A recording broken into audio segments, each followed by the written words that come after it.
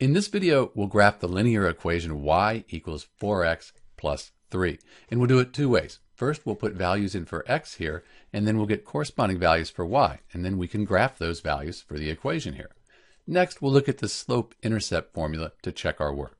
So let's put some values in for x here. How about we start with 0? That's a good place to start. 4 times 0, that's 0. So 0 plus 3, that's 3.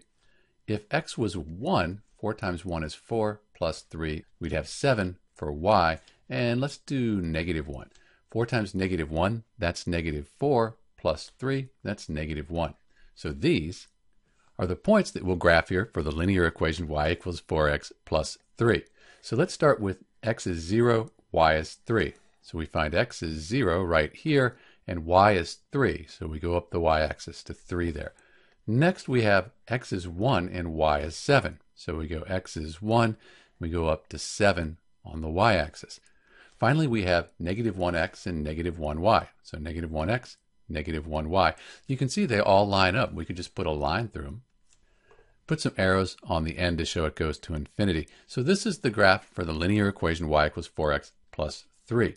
We could have used really any points. I used these because they fit kind of nicely on my graph paper. Now let's check our work with the slope-intercept formula. So if y equals mx plus b, the slope, m, that's the 4, the y-intercept, that's the 3. And the y-intercept, that's where we're going to cross the y-axis. That's where our line will go through the y-axis. It'll intercept the y-axis. So we go down and find 3 on the y-axis right there. Next, for the slope, let's consider this 4 over 1. It's still 4, but now we can say rise over run.